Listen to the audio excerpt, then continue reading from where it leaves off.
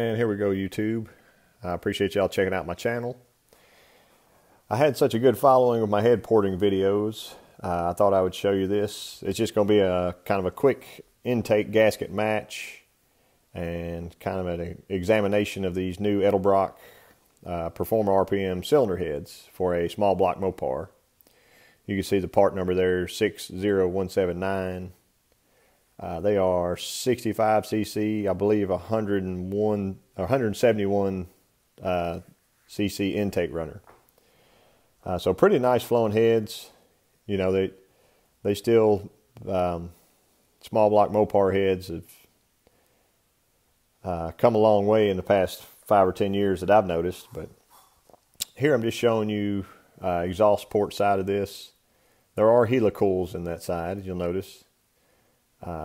One thing I noticed with these heads, they must have set it up to be CNC'd, and they cut out for each exhaust port. There's just a little bit of ridge that kind of hung over there. So when you stick your finger in, you can feel it. You know, I didn't touch any of that with my grinder, anything like that. I kind of noticed on the exhaust side that there was a couple tiny pieces of slag, and I had to remove that slag. It would have never fell in the motor, but it could have, you know, got some hot spots on it or something. But here's these Fel-Pro 1213 gaskets they recommend. The intakes, they matched up perfectly. I couldn't, you know, if they were totally centered on there, everything lined up, there was no way I could even put a mark on it with a black magic marker. So here I've got these intake gaskets. I'll just show you here with my pick. The ports look really, really great.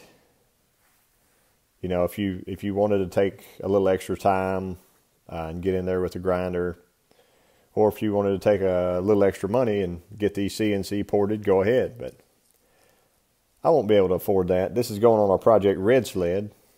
You can check out that last video, but he had needed some heads for that motor, and this is what we got. So definitely a lot better off. We had a bad intake on the other motor, so here's what I'm going with. This is a single plane old school torquer. That number is 2753, and you know, I think they call it Torquer 340. So it would have worked fine on a 340. Would have worked fine on this, and it will, but I'm going to make it work a little bit better.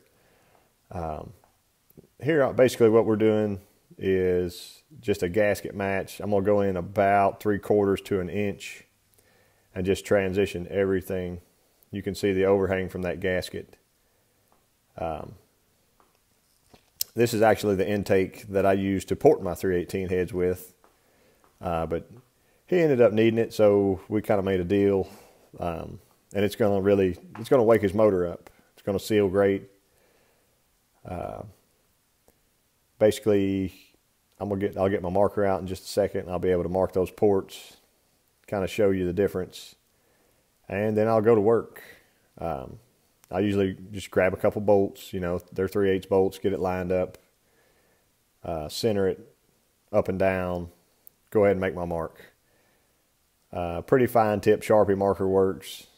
You know, some people have a machinist's paint or something that they put on and then just scrape with a pick to make it really, really precise. But in my case, I like using the marker, and then when all that marker is gone, we'll know that it's there. But obviously, I can stick it back on, check it again.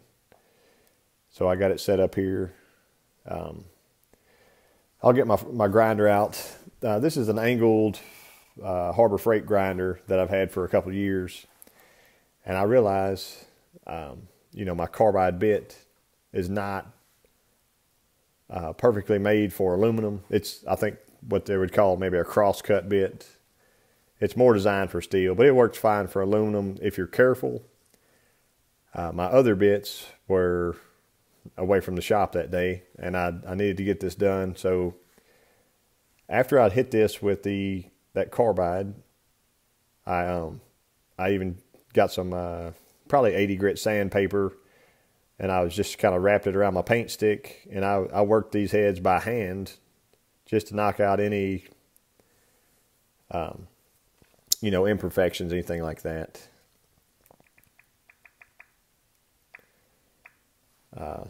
Just kind of starting on that one side, going around. And especially like if I'm beveling this, I normally take it all the way out to my line, and then I work from the outside in.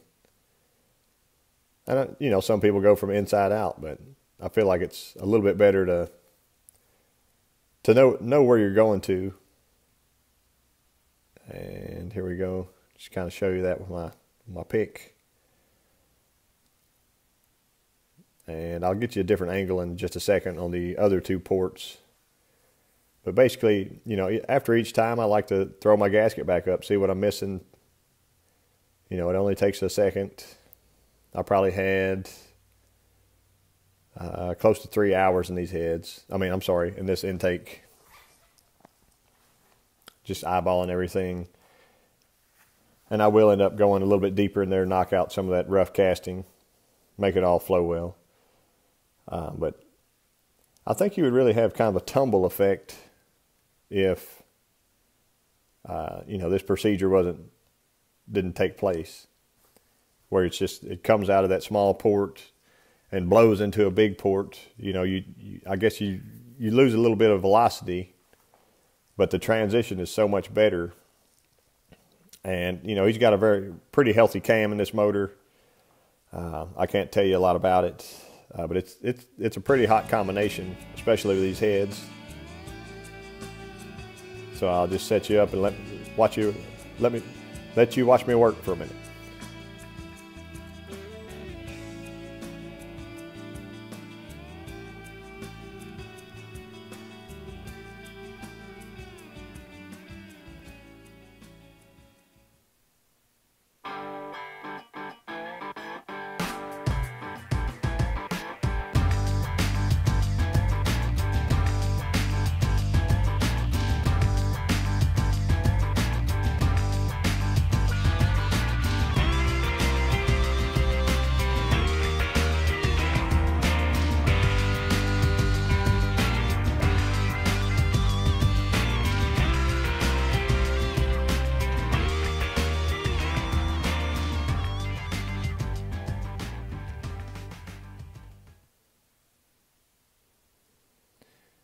And here we go. I got that left side port done. I want to check it with my gasket, be sure I'm out to it.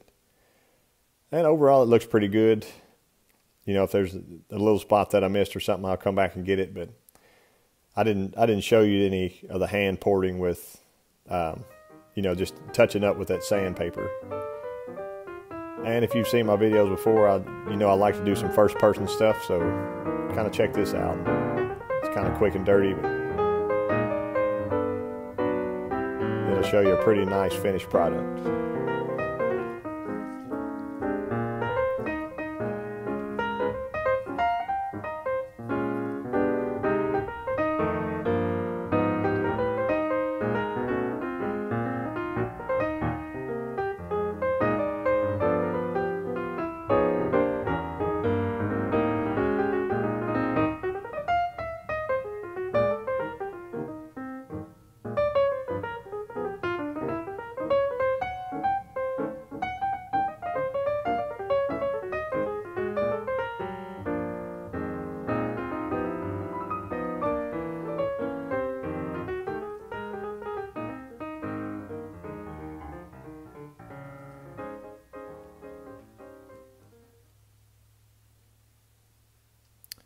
And here we go.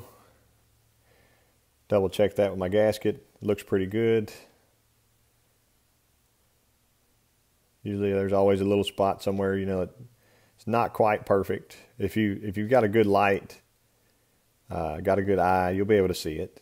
You know, and this is not a difficult task for anyone really. If you got a steady hand, you know, aluminum cuts a lot easier than steel does. So it moved a lot faster. If you're not careful, you may cut deeper, but it's plenty thick. You can take out quite a bit.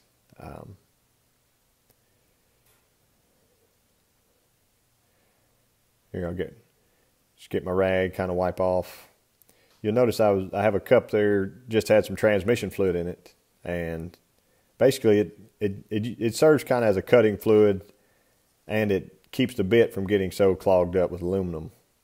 Like I said, if I had that correct bit out, then that may not have happened, but I'll throw up some pics for you and let you see. Here's some finished product. I'm pretty pleased with this job. See, I got my light out. You'll be able to see clear. But I definitely think, 5-10 horsepower, who knows?